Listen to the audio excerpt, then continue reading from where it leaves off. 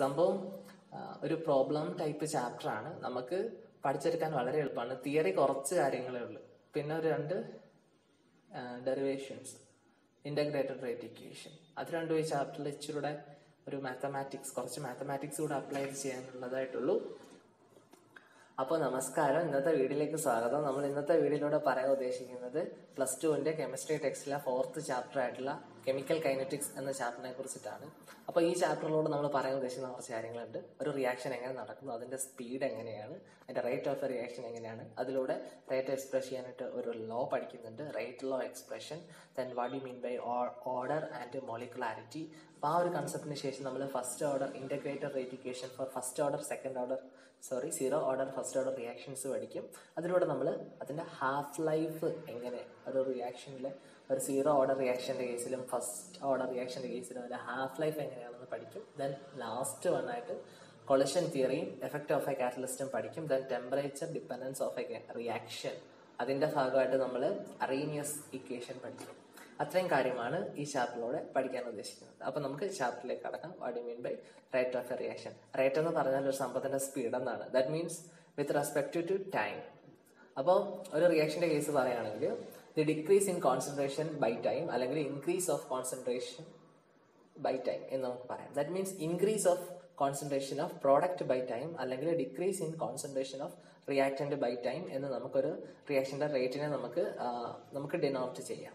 അപ്പം അതിലൂടെ ഇപ്പോൾ ഒരു എക്സാമ്പിൾ പറയുകയാണെങ്കിൽ N2 Haber process N2 + 3 gives 2NH3. അപ്പം N2 + 3 gives 2NH3 എന്നറിയാം. അപ്പം concentration of N2 by dt equal to concentration of 1/3 into H2, അതിന്റെ concentration by with respect to time equal to N2 NH3 അല്ലേ അടുത്ത്. അപ്പോൾ 1/2 concentration of NH3 by time. അതുപോലെ റിയാക്ടന്റെ കേസിൽ -sign കൊടുക്കാം, പ്രോഡക്റ്റിന്റെ കേസിൽ +സൈൻ കൊടുക്കാം. അങ്ങനെയാണ് ഒരു റിയാക്ഷന്റെ റേറ്റ് എക്സ്പ്രസ് ചെയ്യുന്നത്.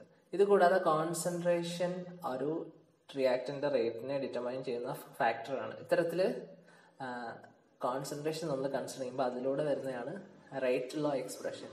Rate law means the reaction rate is expressed in terms of molar concentration of the reactant, and each term is raised due to some power which may or may not be same as the stoichiometric coefficient of a balanced chemical equation എന്നാണ് theory. That means ഒരു chemical reactions കിട്ടിയാൽ അതിൽ concentration അതിന്റെ rate express ചെയ്യുന്നത് R is equal to K, rate constant into then concentration of the reactant. അതുപോലെ stoichiometric coefficient ഉണ്ടെങ്കിൽ അത് അതിന്റെ പവർ ആയിട്ട് എഴുതണം, which may or may not be same as the stoichiometric coefficient എന്നാണ് പറയുന്നത്. That means it's A experimental quantity. Theoretical ആയിട്ട് നമുക്ക് ഒരു ബാലൻസ്ഡ് കെമിക്കൽ ഇക്വേഷൻ വെച്ചിട്ട് കറക്റ്റ് എക്സ്പ്രസ് ചെയ്ത് കൊടുക്കാൻ പറ്റില്ല. അതുകൊണ്ടാണ് ഇങ്ങനെ പറയുന്നത്. അതിലൂടെ വരുന്ന ഒരു കൺസെപ്റ്റ് ആണ് what you mean by order of A reaction, അതുപോലെ what you mean by molecularity of A reaction. Order of A reaction which means റേറ്റിലെ എക്സ്പ്രഷനിൽ the sum of the powers of the concentration of the reactant in a rate law expression is called order of a reaction. മൊത്തത്തിലുള്ള powers എല്ലാം add ചെയ്തെടുക്കുന്നതിന് പറയുന്നവരാണ് order of A reaction. Then what you mean by molecularity of A reaction? ഒരു elementary റിയാക്ഷനിൽ എത്ര molecule species, എത്ര type molecules അത് participate ചെയ്യുന്നുണ്ട്, അതിന്റെ എണ്ണത്തിന് പറയുന്ന പേരാണ് മോളിക്കുലാരിറ്റി ഓഫ് എ റിയാക്ഷൻ. അതൊരു തിയററ്റിക്കൽ ക്വാണ്ടിറ്റിയാണ്. അതുകൊണ്ട് തന്നെ നമുക്കൊരു എക്സ്പീരിയൻസ് ചെയ്യാതെ തന്നെ നമുക്കത് കണ്ടുപിടിക്കാൻ പറ്റും. ദെൻ അപ്പോൾ ഓർഡറും മോളിക്കുലാരിറ്റിയും തമ്മിലുള്ള ഡിഫറൻസ് മനസ്സിലാക്കിയേക്കണം. മോളിക്കുലാരിറ്റി നമ്മൾ എലമെന്ററി റിയാക്ഷനിലാണ് നടത്തുന്നത്, ടെസ്റ്റ് ചെയ്യുന്നത്. Then elementary reaction which means ഒരു സ്റ്റെപ്പിൽ റിയാക്ഷൻ നടക്കണം. എലമെന്ററി റിയാക്ഷൻ അല്ലാതെ കോംപ്ലക്സ് ടൈപ്പ് റിയാക്ഷൻസ് ഉണ്ട്. കോംപ്ലക്സ് ടൈപ്പ് റിയാക്ഷൻസ് മീൻസ് ഒന്നിൽ കൂടുതൽ സ്റ്റെപ്പ് ഉണ്ട്. കുറച്ച് എക്സാമ്പിൾസ് ടെക്സ്റ്റിൽ കൊടുത്തിട്ടുണ്ട്. ഇപ്പോൾ example decomposition of hydrogen peroxide is an example for A complex reaction. അപ്പോൾ കോംപ്ലക്സ് റിയാക്ഷൻസിൽ ഒരുപാട് സ്റ്റെപ്പ് ഉണ്ട്. അപ്പം അതിലെ ഏറ്റവും സ്ലോ ആയിട്ടുള്ള സ്റ്റെപ്പ് ആയിരിക്കും റേറ്റ് ഡിറ്റർമിനിങ് സ്റ്റെപ്പ്. അത് നമ്മൾ ഐഡന്റിഫൈ ചെയ്തിരിക്കണം. അപ്പൊ ആ ഒരു സെക്ഷന് ശേഷം നമ്മൾ അടുത്ത പഠിക്കാൻ പോകുന്നത് അതിന്റെ ഗ്രാഫിക്കൽ റെപ്രസെന്റേഷനുമാണ്. റേറ്റ് ലോ പഠിച്ചു. റേറ്റ് ലോയ്ക്കൊക്കെ ശേഷം നമ്മൾ ഒരു റിയാക്ഷൻ ഒരു റേറ്റ് കോൺസ്റ്റന്റ് തരും. അപ്പോൾ അത് ഏത് ഓർഡർ റിയാക്ഷൻ ആണെന്ന് കണ്ടുപിടിക്കാൻ പറ്റുന്ന ഒരു ഇക്വേഷൻ ആണ് മോൾ raise to 1 - n rate raise to n-1 then second inverse. ആ ഒരു ഇക്വേഷൻ വെച്ചിട്ട് റേറ്റ് കോൺസ്റ്റന്റിന്റെ യൂണിറ്റ് വെച്ചിട്ട് ഒരു റിയാക്ഷൻ ഏത് ഓർഡർ കൈനറ്റിക്സ് ഫോളോ ചെയ്യുന്നു എന്ന് മനസ്സിലാക്കാൻ പറ്റും. സീറോ ഓർഡർ ആണോ ഫസ്റ്റ് ഓർഡർ ആണോ എന്ന് നമുക്ക് പെട്ടെന്ന് ഐഡന്റിഫൈ എടുക്കാൻ പറ്റും. then അതിനുശേഷം പഠിക്കുന്ന ഒരു കാര്യമാണ് ഇന്റഗ്രേറ്റഡ് റേറ്റ് ഇക്വേഷൻ. എങ്ങനെ ഇന്റഗ്രേറ്റഡ് റേറ്റ് ഇക്വേഷൻ കണ്ടുപിടിക്കുക എന്നൊരു ക്വസ്റ്റൻ ആണ്. ഇന്റഗ്രേറ്റ് ചെയ്താലേ കണ്ടുപിടിക്കാൻ പറ്റും. അപ്പൊ എങ്ങനെ ഇന്റഗ്രേറ്റ് ചെയ്യണം? ഞാൻ ഈ ക്ലാസ്സിന്റെ ആദ്യം പറഞ്ഞ റേറ്റ് എക്സ്പ്രഷൻ ഉണ്ടല്ലോ. ഇപ്പൊ സീറോ ഓർഡറിന്റെ കേസിലാണെങ്കിൽ rate expression for zero order reaction ആദ്യം എഴുതി കൊടുക്കുക.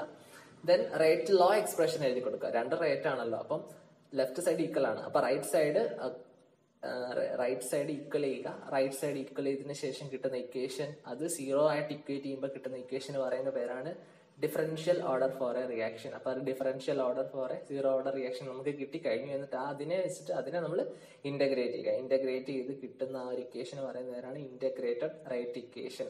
Integrated rate equation for zero order reaction നമ്മൾ പഠിക്കുന്നുണ്ട്. K is equal to R0 minus R/T. അതുപോലെ integrated rate equation for first order reactions നമ്മൾ പഠിക്കുന്നുണ്ട്. K is equal to 2.303/T log R0/R. അപ്പൊ ആ രണ്ട് ഇക്വേഷൻസ് നമ്മൾ ഇമ്പോർട്ടന്റ് ആയിട്ട് പഠിച്ചു വെക്കണം. അതാണ് integrated rate equation for zero order reaction and first order reaction. അതിനുശേഷമാണ് half life of A reaction പഠിക്കുന്നത്. Half life of A reaction അറിയാലോ. ടിയുടെ സ്ഥലത്ത് T½ ഇട്ട് കൊടുക്കണം. റിയാക്ടന്റിന്റെ കോൺസെൻട്രേഷന്റെ സ്ഥലത്ത് R0/2 ഇട്ട് കൊടുക്കണം ഇന്റഗ്രേറ്റഡ് റേറ്റ് ഇക്വേഷൻ. അപ്പൊ നമുക്ക് കിട്ടുന്ന ഇക്വേഷൻ ആണ് half life of A reaction. Half life of A reaction എന്താണെന്ന് വെച്ചാൽ അതിന്റെ ഇക്വേഷൻ ഉണ്ട് four zero order reaction. R0/2K എന്ന ഒരു റിയാക്ഷൻ എന്ന ഒരു ഇക്വേഷൻ ആണ്. R0/2K ആണ് half life of A zero order റിയാക്ഷന്റെ equation. അതുപോലെ സീറോ ഓർഡർ റിയാക്ഷന്റെ പറഞ്ഞു. Then first order and half ലൈഫിന്റെ ഇക്വേഷൻ 0.693/K എന്ന ഒരു ഇക്വേഷൻ ആണ്. അപ്പം ആ രണ്ട് ഇക്വേഷനും പഠിച്ചു വെക്കും. അത് വെച്ചുള്ള പ്രോബ്ലംസും ചെയ്യാൻ നമ്മൾ അറിഞ്ഞിരിക്കണം. ആ രണ്ട് ഹാഫ് ലൈഫ് ഇക്വേഷനും അതുപോലെ ഇന്റഗ്രേറ്റഡ് റേറ്റ് ഇക്വേഷൻ, ആ രണ്ട് ഇക്വേഷൻസ് വെച്ച് നമ്മൾ പഠിച്ചിരിക്കണം. Zero order റിയാക്ഷന് first order റിയാക്ഷന്റെ integrated rate ഇക്വേഷനും അതുപോലെ ഹാഫ് ലൈഫ് പീരിയഡിന്റെ ഇക്വേഷനും. അതിനുശേഷമാണ് നമ്മൾ പറയുന്നത് temperature dependence of A rate of A reaction. അതായത് ഒരു റിയാക്ഷന്റെ റേറ്റ് ടെമ്പറേച്ചറിനെ എങ്ങനെ ഡിപ്പെൻഡ് ചെയ്യുന്നു. അവിടെ പറയുന്ന ഒരു കൺസെപ്റ്റ് ഉണ്ട്. എവറി 10 ഡിഗ്രി റൈസ്, ഒരു 10 ഡിഗ്രി റൈസിൽ റിയാക്ഷന്റെ റേറ്റ് ഡബിൾ ചെയ്യപ്പെടുത്തുന്ന എന്നൊരു കൺസെപ്റ്റ് പറയുന്നുണ്ട്. അതിലൂടെ അതെങ്ങനെ ഡബിൾ ചെയ്യുന്നു അല്ലെങ്കിൽ അതിന്റെ റേറ്റ് എങ്ങനെ ഡിറ്റർമൈൻ ചെയ്യുന്നു എന്ന് ഒരു ഇക്വേഷന്റെ ബേസിൽ അത് കണക്കാക്കിയ സയന്റിസ്റ്റ് ആണ് അറീനിയസ്. അപ്പൊ അറീനിയസ് അതിനു വേണ്ടിയിട്ട് ഒരു ഇക്വേഷൻ കൊണ്ടുവന്നിട്ടുണ്ട്. അറീനിയസ് ഇക്വേഷൻ എന്നറിയപ്പെടുന്ന ആ ഒരു ഇക്വേഷൻ ഇങ്ങനെയാണ്. K is equal to Ae⁻ minus EA എന്ന് പറയുന്നത് അതിന്റെ ആക്ടിവേഷൻ നമ്മൾ ചെയ്യാണ്. R യൂണിവേഴ്സൽ ഗ്യാസ് കോൺസ്റ്റന്റ് ആണ്. T ടെമ്പറേച്ചർ ഇൻ കെൽവിൻ ആണ്, ടെമ്പറേച്ചർ ഇൻ SI യൂണിറ്റ്. അതുപോലെ A എന്ന് പറയുന്നത് അതിന്റെ അറീനിയസ് ഫാക്ടർ ആണ്. ദെൻ നമുക്കത് വെച്ചിട്ടുള്ള റിയാക്ഷന്റെ കുറച്ച് 3 ഗ്രാഫ്സ് ടെക്സ്റ്റിൽ പറയുന്നുണ്ട്. ടെക്സ്റ്റിന്റെ പേജ് നമ്പർ 112 ലെഫ്റ്റ് സൈഡിൽ പഠിക്കുന്ന ആ 3 ഗ്രാഫ് നമ്മൾ ഐഡന്റിഫൈ ചെയ്ത് മനസ്സിലാക്കി വെക്കുക. അതുപോലെ അറീനിയസ് ഇക്വേഷനെ നമ്മൾ അതിന്റെ ലോഗരിതമിക് ഫോം എടുത്താൽ അന്നത്തെ ഇക്വേഷൻ കിട്ടുന്ന ഇക്വേഷൻ ഉണ്ട്. Log K2/K1 equal to EA/2.303 R T2 minus T1/T1 T2. ആ ഒരു ഇക്വേഷനിലൂടെ നമുക്ക് കുറച്ച് പ്രോബ്ലംസ് ഒക്കെ ചെയ്യേണ്ടതായിട്ടുണ്ട്. അപ്പൊ അത് നമ്മൾ പഠിച്ചു വെക്കുക. ലോഗരിതമിക് വാല്യൂസ് നമുക്ക് പെട്ടെന്ന് അപ്ലൈ ചെയ്ത് പഠിച്ചു വെക്കാൻ ആ ഒരു ഫ്ലോ കിട്ടണമെങ്കിൽ നാച്ചുറൽ ലോഗരിതം ലോഗ് 1 മുതൽ ലോഗ് 10 വരെയുള്ളതിന്റെ വാല്യൂസ് കാണാതെ പഠിച്ചു വെച്ചാൽ നമുക്കത് വളരെ എളുപ്പമായിട്ട് കിട്ടും. then അടുത്ത് നമ്മൾ പറയുന്നതാണ് ഇഫക്റ്റ് ഓഫ് എ കാറ്റലിസ്റ്റ്. അറിയാം, ഒരു റിയാക്ഷന്റെ റേറ്റ് അല്ലെങ്കിൽ സ്പീഡ് കൂട്ടുക, പെട്ടെന്ന് ഇക്വിലിബ്രിയം അറ്റൈൻ ചെയ്യാൻ പറ്റുക. അപ്പൊ അങ്ങനെയുള്ള പ്രോസസ്സിന് വേണ്ടി യൂസ് ചെയ്യുന്നതാണ് effect of A catalyst. കാറ്റലിസ്റ്റിന്റെ influence കൊണ്ട് റിയാക്ഷൻ നമുക്ക് സ്പീഡായിട്ട് നടത്താൻ പറ്റും. അപ്പം ഒരു റിയാക്ഷൻ സാധാരണ രീതിയിൽ നടക്കണമെങ്കിൽ അതിനൊരു കറക്റ്റ് മസ്റ്റായിട്ട് എഫക്റ്റീവായിട്ട് കൊളൈഡ് ചെയ്യണം. മീൻസ് അതിനൊരു ആക്ടിവേഷൻ കിട്ടണം, ഒരു ആക്ടിവേഷൻ എനർജി വേണം. ഈ കാറ്റലിസ്റ്റ് നമ്മൾ യൂസ് ചെയ്യുമ്പോഴത്തേക്ക് ആക്ടിവേഷൻ എനർജി ഇവിടെ കുറയുകയാണ് ചെയ്യുന്നത്. അപ്പം കുറഞ്ഞ എനർജി പാത്തിലൂടെ റിയാക്ടന്റ് പ്രോഡക്റ്റ് ആയിട്ട് സ്പീഡിലെത്തും. അതാണ് ഒരു കാറ്റലിസ്റ്റിന്റെ ഫങ്ഷനിങ്. അതുപോലെ ഒരു കെമിക്കൽ ബോണ്ട് ഫോം ചെയ്യത്തില്ല during that process by catalyst. അതായത് കാറ്റലിസ്റ്റ് അതിനെ പ്രൊമോട്ട് ചെയ്ത് മാത്രമേ ഉള്ളൂ, വേഗം ഇക്വിലിബ്രിയം അറ്റൈൻ ചെയ്തിട്ട് പ്രോഡക്റ്റ് കിട്ടാൻ വേണ്ടിയിട്ട്. അതായത് കാറ്റലിസ്റ്റും റിയാക്ടന്റും തമ്മിലൊരു കോംപ്ലക്സ് ഫോം ചെയ്യും. ദെൻ അത് പ്രോഡക്റ്റും കാറ്റലിസ്റ്റും തമ്മിലുള്ള ഒരു കോംപ്ലക്സ് ആയിട്ട് മാറിയിട്ട് പ്രോഡക്റ്റും കാറ്റലിസ്റ്റും സെപ്പറേറ്റ് ചെയ്ത് പോകും. ദാറ്റ് മീൻസ് കാറ്റലിസ്റ്റ് ഇനേർട്ട് ആണ് during A chemical reaction. Then നമ്മൾ പഠിക്കുന്ന ഒരു കാര്യമാണ് കൊളിഷൻ തിയറി. നമുക്കറിയാലോ കൺസെപ്റ്റ്, നമ്മളിവിടെ ഇത് കൈനറ്റിക് തിയറി ഓഫ് ഗ്യാസിന്റെ തിയറിയിൽ വെച്ചിട്ട് പറയുന്ന ഒരു സംഭവമാണ് ഈ കൊളിഷൻ തിയറി. അതുകൊണ്ട് തന്നെ പാർട്ടിക്കിൾസ് സ്പിയർ ആയിട്ടാണ് കൺസിഡർ ചെയ്തത്. ആ സ്പിയർ ആയിട്ടുള്ള പാർട്ടിക്കിൾസ് എഫക്റ്റീവ് ആയിട്ട് കൊളൈഡ് ചെയ്താൽ മാത്രമേ പ്രോഡക്റ്റ് ഫോം ചെയ്യത്തുള്ളൂ. ആ എഫക്റ്റീവ് കൊളിഷൻ, അതിന് വേണ്ടുന്ന എനർജിക്ക് പറയുന്നവരാണ് ആക്ടിവേഷൻ എനർജി. അതുപോലെ ഇവിടെ നമ്മൾ പഠിക്കുന്ന ഒരു കാര്യമുണ്ട്, what you mean by collision frequency. അപ്പൊ കൊളിഷൻ ഫ്രീക്വൻസി എന്താണ് എന്ന് നമ്മൾ ഇമ്പോർട്ടൻ്റ് ആയിട്ട് അറിഞ്ഞിരിക്കണം. കൊളിഷൻ ഫ്രീക്വൻസി എന്ന് പറയുമ്പോഴത്തേക്ക് number of collisions per second per unit volume, അതിന് പറയുന്ന പേരാണ് കൊളിഷൻ ഫ്രീക്വൻസി. കൊളിഷൻ ഫ്രീക്വൻസി അത് ഡിനോട്ട് ചെയ്യുന്ന ഇസഡ് എന്ന ആ ഒരു ആൽഫബറ്റ് വെച്ചിട്ടാണ് കൊളിഷൻ ഫ്രീക്വൻസി ഡിനോട്ട് ചെയ്യുന്നത്. അതുപോലെ ആ ഒരു ഇക്വേഷൻ നമ്മൾ പഠിച്ചിരിക്കണം. Rate R is equal to Z A B E raise to minus E A by R T എന്ന് പറഞ്ഞിട്ടുള്ള കൊളിഷൻ തിയറിയുടെ ഇക്വേഷൻ. അതർവൈസ് ആ ഒരു ഇക്വേഷനെ മോഡിഫൈ ചെയ്തും പറയാം. Rate is equal to P into Z A B then E raise to minus E A by R T.